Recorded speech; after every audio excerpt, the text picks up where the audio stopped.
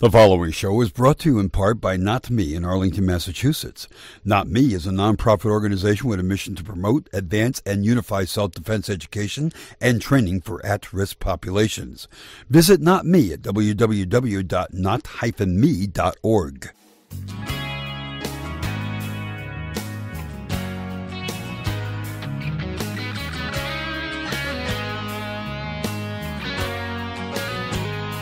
From the world headquarters of Basenet Internet Television, with reports from Arlington and Boston, Massachusetts, to Los Angeles, New York, San Francisco, and everywhere in between.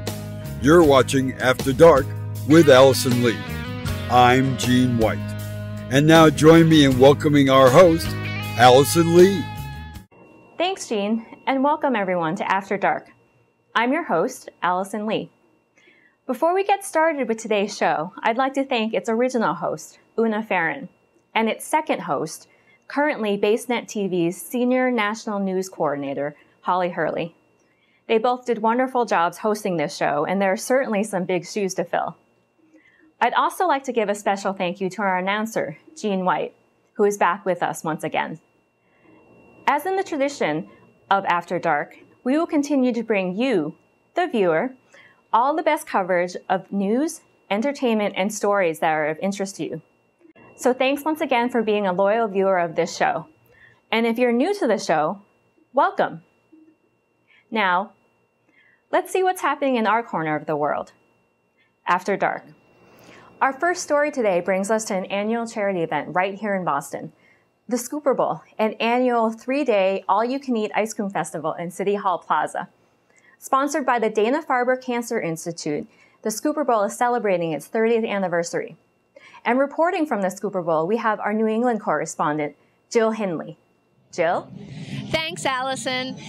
I'm here at the Scooper Bowl in City Hall Plaza for our 2012 event, the Jimmy Fund event, and it is so much fun here. It's a little bit cloudy today, a little bit cool. As you can see, people are wearing coats even though it's June, but it is such a fun event. It's the largest all-you-can-eat ice cream festival in the nation, and there's over 30 flavors here to try, and people young and old alike come here. They get their spoons when they walk in, and then they can try any sort of flavor. Each ice cream vendor actually brings 4 flavors. It's really a neat event because all the funds raised here at the Jimmy Fund Scooper Bowl go to Dana-Farber for cancer research. So it's a really great event for ice cream lovers and for the charity as well. Last year in 2011, 50,000 people attended the Jimmy Fund Scooper Bowl. I'm here with Peter from the Franklin Elementary School in Newton, and he brought a group in from an after-school program. Is this your first year that you guys come into the Scooper Bowl? They've come. This is the first year I've come. I think you guys came last year, right? I think we've gone to the Scooper Bowl ever since the Plowshare has been open. Yeah, I think he's right. I think they come every year. All right, and they're very busy eating their ice cream. So, guys, what's your favorite flavor so far? Hunka Chunka Peanut Butter Fudge. Hunka Chunka Peanut Butter Fudge. I know that's from Friendly's. Anyone else have something different? Owen has, it's gone. Mint. It's mint. And mint chocolate chip. And how about you? Mint chocolate chip. Okay, awesome. But to me, I like it so much, it's saving some for later. Awesome. And what do we have to say about the Celtics tonight? Anyone? Go Celtics! There you go. Go Celtics! Yeah. We're here with Michael and Lexi, who are Scooper Bowl patrons here, clearly from the amount of cups they have, empty cups they have.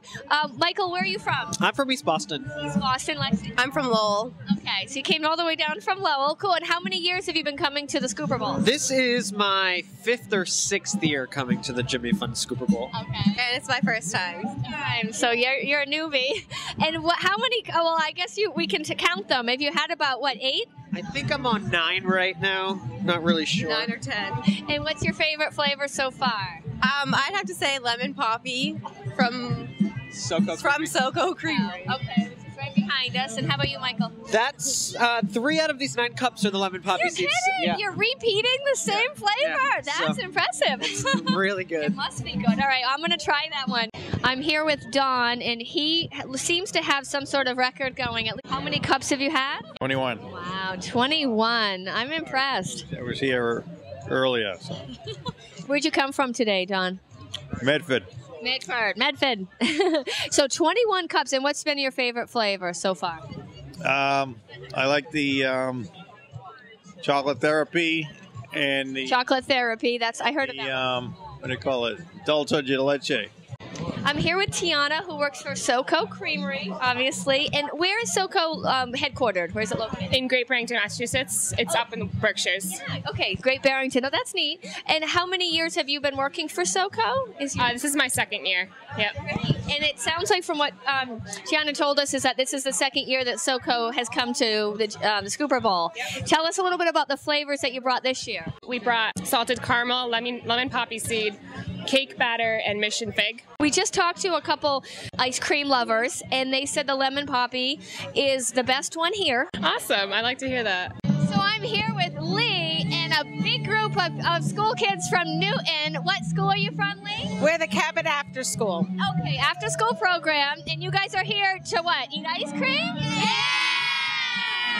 So favorite flavor, go. All right, go. It's the chocolate therapy. Chocolate therapy, which is funny. I've heard about that one. I liked American Dream. Oh, cool. What is it? The vanilla? It's like vanilla, caramel, and waffle cones. It's Americone Dream, so I like that one too. Americone. How about favorite? My favorites are Americone Dream and Chocolate Therapy. Chocolate Therapy. All right, anyone have anything different? Vanilla Bean. Vanilla bean. Oh, you might be a coffee person. I like the cotton candy with Pop Rocks. Okay, cotton candy with Pop Rocks. Splish Splash. Splish Splash. What's in the Splish Splash? I think it's raspberry and lemonade or something. Okay. Oh wow, that's crazy. Raspberry lemonade ice cream. Cool. Do you know what your favorite?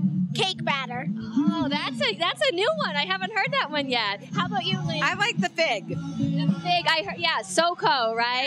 I'm here with Phil, one of the Jimmy Fun Scooper Bowl volunteers. And where'd you come from today, Phil?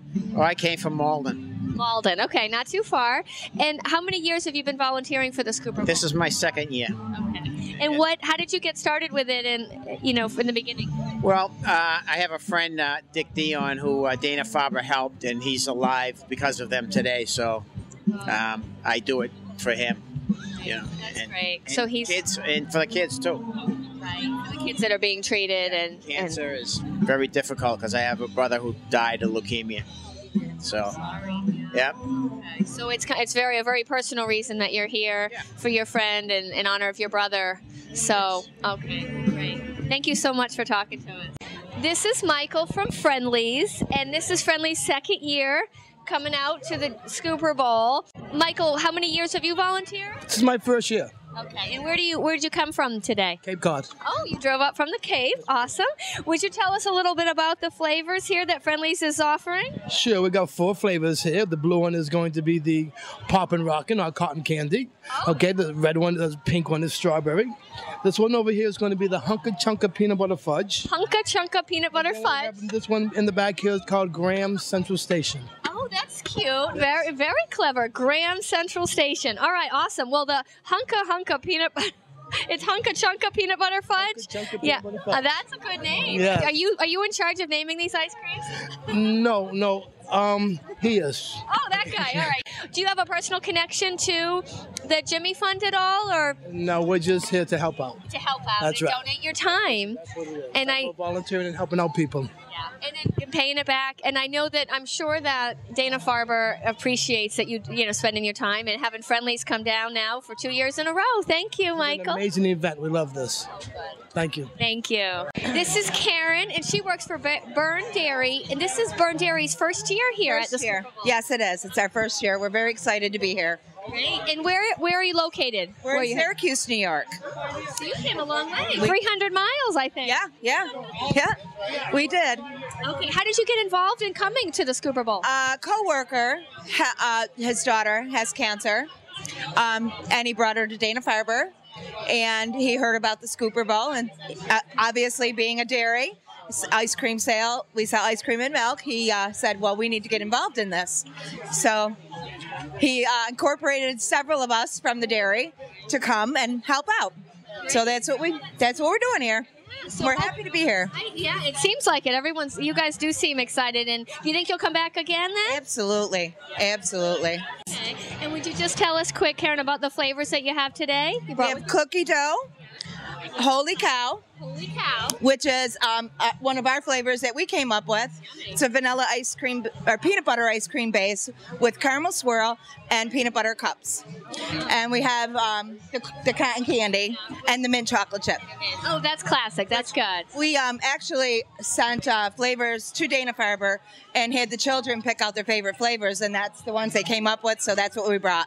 Okay, so that you set them down ahead of time and had the kids pick their top 4. Right. By vote. Oh, that's a great touch. Yes. So, well, thank you for talking to us, and enjoy the day. Thank you. You too. I'm here with Cassie and Dan from Fuse. Now, you guys aren't giving out ice cream, so what's the connection for you? We are here to give everyone a beverage to go along with our ice cream, and Fuse is a fun drink, and ice cream's fun. We have some spin art going on, too, so we just wanted to bring some more fun to the Scooper Bowl for the day. Okay, so this is your first year that Fuse has been? Yes, absolutely, yep. Now, where did you guys come from today? How far away? Not very far, just Newton. Yeah, Newton, too, yeah. So yeah, there's several different flavors. I happen to love Fuse, so I'm going to try my my orange mango right now. But do you guys have a connection at all to the Jimmy Fund, or you just figured you'd kind of add something? We've done other events with them before, so we like what it's about and like the support. Yeah, so absolutely, it's a great cause. So it's good being a part of it. Yeah. Absolutely. Well, thanks for your time. Enjoy the Thank you so much. Okay, enjoy the Fuse. Bye now. So that just about does it. This is Jill Hindley here at the 2012 Jimmy Fund Scooper Bowl event. Back to you, Allison, in the studio. Thanks, Jill. With some of the hot and humid days we've been having here lately, I definitely wish I was out there with you. And remember, even if you didn't make it to the Scooper Bowl, you can still donate any time of year to the Jimmy Fund at www.jimmyfund.org. Next, we'll head across the country from Boston to Los Angeles, California, where our West Coast correspondent, Julie Marie, recently filed this report on the efforts of the Los Angeles Police Department to raise awareness of autism. Hi, I'm Julie Marie about Los Angeles, and we're here outside the Los Angeles Police Department training facility as the officers have the opportunity to work with autistic children and learn just how to deal with them out in the field. Community safety is everybody's responsibility. This was the main purpose of the event, where 91 autistic middle school students and over 100 police officers were teamed together at the annual Autism Awareness event. The students will get a folder, Mission Possible 2012. Obviously, it's a play on Mission Impossible, but we think we can really do this and that we can make it better. And it might be just a template for what we do with different communities. There's all kinds of diversity in our communities, and this is one of them. And we want our officers to be as fully informed as possible. The officers and the children enjoyed a day of eating hot dogs together, and then experienced 5 workstations, including, Officer Simon says, for the purpose of simplifying the idea of doing exactly what the police tell you to do when they tell you to do it. And that might be obvious to some people, but it's not necessarily obvious to people with autism. So we began by talking about rules they already follow, and then making the connection that it's also a rule that you do what the police tell you. An ID Me station, where the children were fingerprinted, as just one more example of what the police do. There was also an additional station called How Can the Police Help Me?, where the children had role-playing cards that the police assisted in helping them solve problems. And the children were given the opportunity to sit in the police cars under the supervision of their police aides. And then at the end of the day, they're leaving with a gift bag full of numerous things and donations from the community, and we really want them to leave with a positive experience of law enforcement. The officers also benefited from the day. I knew very little just from experience with my family. I had an uncle that was autistic. But I didn't know too much what the day consisted of, and I know that You know, he's a handful. He runs around a lot, and he has a lot of fun, and he's high energy. So. You know, I did hear like that there's different types of autism. I just didn't know there's specific types. So, you know, coming today, I'm learning a lot now.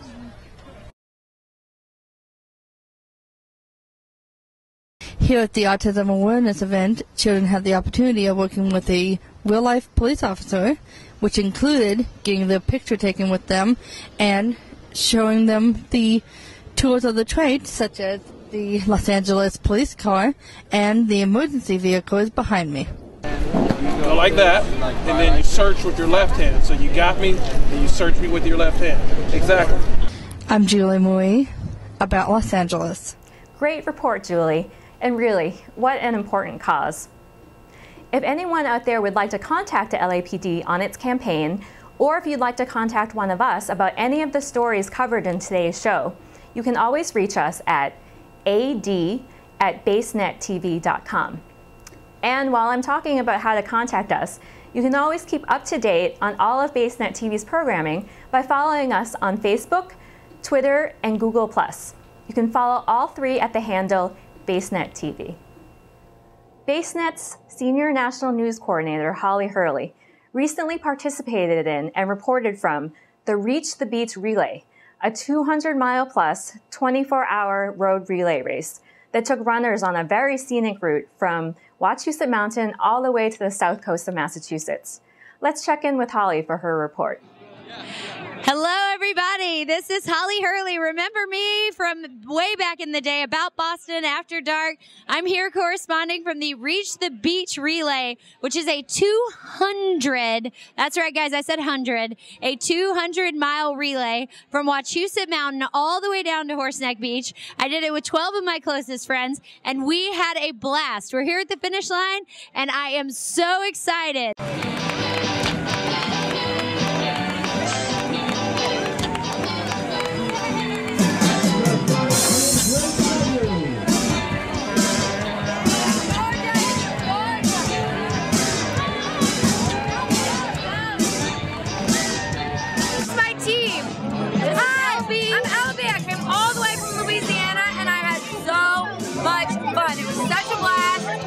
The weather was a little chilly at night, but I had so much fun with people in the van and doing lots of runs, and I'm 20 miles, and I got to fly home tomorrow, but it was completely worth it. I loved it. And this is Ranjit. He used to run for New Balance, and we used his fantastic skills. She made me come out of retirement for this, but it was very well received. I really enjoyed it. I think it was might just make me come out of retirement. He's here. Yeah. This is Skippy. Skip is from this area, Los Omenos. He's probably the toughest runner alive. MVP right here. MVP. Come on over here, Sam. This MVP. Sam is a professional personal trainer, foam roller, taking care of everybody's muscles. And Sam ran like a freaking beast. Only at the last one. But it's okay because we had insurance. Yeah. We had tons of insurance. This is Cal. Cal, we roped Cal in. He's actually a friend of my sister-in-law. He came all the way here to do this with us. It was worth it. I had a great time. Yep. I didn't really know what I was getting myself into, but it was so worth it. I'm Heather. I'm Eve. I'm Kelly. You guys have fun? We had a blast. How many miles did each of you run? I did 15. I did 17.3. I did 19. Yeah. How do you feel now? Awesome that we're done. Yes, we're done, yes. What hurts the most? Got a medal. My knees. Yeah. My husband John organized the whole thing. Woo! And ran our anchor leg, bringing it in nice and hot here at the end. He's amazing.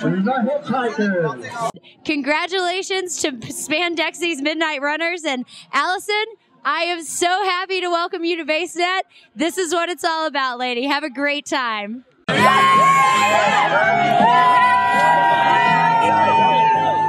Thanks, Holly. Congratulations to all the runners. We in the studio are exhausted just thinking about a 24-hour relay race. And now for our final story, we're going to continue talking about exercise, but this time we're going to look at something that's fun for the entire family.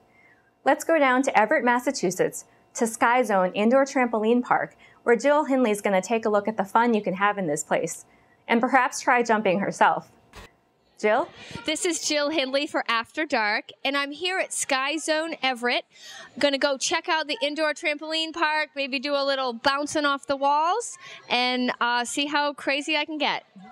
I'm here with Chris Witeka, and he's the general manager at Sky Zone Everett. Hi, Chris. Hi. He's going to tell us a little bit about what they do here. So our biggest thing is open jump. It gives you access to our 2 dodgeball courts, our main court, and our foam pit. Our dodgeball court is basically, we can do 10 on 10 or 12 on 12 for adults, and basically just like your regular backyard dodgeball game with trampolines added in, so a completely new element. So. All right, now we're over here in front of the foam pit. We have 4 lanes, 2 people at a time. We separate them on the foam pit so no one's jumping right next to each other. It is actually much harder to get out of than it looks. How deep is the foam pit? 6 feet deep, 2 feet of thick foam, and then on top of that is foam blocks. So. Now, there's something you guys do here at Sky Zone called Skyrobics. Could you tell us a little bit about it? So Skyrobics is our fitness class that we have made up basically for the trampolines. Does everything from calisthenics on the trampolines to using resistance bands on the trampolines to doing what we call rouncing, which is a mixture of running and bouncing. Rouncing, okay. So we made that up. And then the claim to fame is that you can burn up to 1,000 calories per hour. 30 minutes of running a treadmill is equal to 10 minutes of trampoline bouncing. So this is our main course. This is where we basically do open jump. People can just jump with their friends. They can try new tricks. And also they can play basketball on our 13-foot basketball hoop. All right, now we're in front of the dodgeball court. It looks pretty intense out there. Tell us what's going on. So right now we've got, it look like teenage kids playing. So we do always separate by size. So that's why we have 2 dodgeball courts. So just in case there's a bunch of adults that want to play and then, you know, kids that want to play, we do separate by size. So right now these are looking like pretty competitive kids. So Saturday nights we have what's called Sky Jam. It's from 10 p.m. to midnight. It's 18 plus. And it basically includes an hour and a half of jumping. And then at the end of the hour and a half of jumping, we do pizza and drinks. And it's $15. So, I mean, we're really going for like healthy fitness and sort of turning a spin on fitness instead of sitting behind, you know, a treadmill running or running outside. It's more fun. So a little bit about the history of Sky Zone. Yeah, so Sky Zone started as a sport actually in Las Vegas. The sport sort of died out, so then the owners were thinking, well, what are we going to do with this indoor trampoline park that we have? So the neighborhood kids started coming around, like skateboarders and rollerbladers, like, hey, we want to try this. So I think they realized that, hey, it's a great opportunity for us, so the kids started paying to get in. And then they decided, let's open another facility, so they moved to St. Louis, opened a facility there, and then they started franchising the facilities out. And Boston was actually the first facility franchise. For Sky Zones across the country, how many are there? Where are they kind of spread out? There are 16 open currently, and I believe there's 28 franchises signed on at this moment. A lot of them are located centrally in the Midwest for some reason. Interesting. On the East Coast right now, the only ones open, we have Buffalo, our 2 locations here, and then Orlando, Florida. So. Oh, okay. Wow. These are my fancy trampoline jumping shoes that I put on. They're like bowling shoes except for they're high tops. You get your sticker. You can jump 30-minute jump, 60-minute jump, etc. So I'm going to put my sticker on. Here we go. All right, here we go. I don't know what's going to happen, but I'm going to go out there.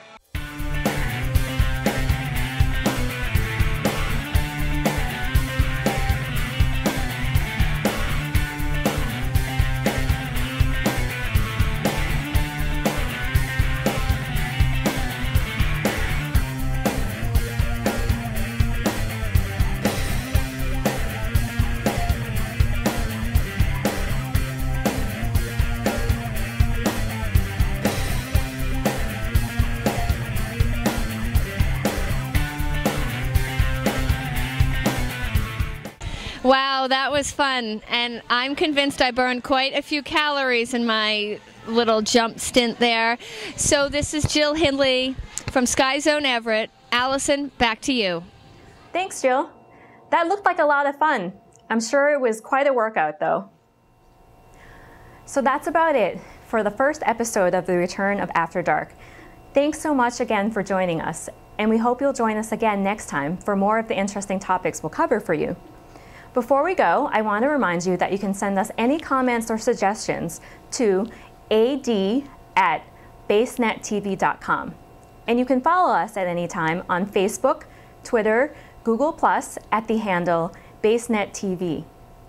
So, for Holly, Jill, Julie, and Jean, I'm Allison Lee, and we'll see you next time, After Dark. Thank you for watching After Dark. From Arlington and Boston, Massachusetts, to Los Angeles, New York, San Francisco, and everywhere in between, we have you covered. From the world headquarters of Basenet Internet Television, I'm Gene White. On behalf of myself, our host Allison Lee, and the rest of our staff, thanks for joining us, and we'll see you next time.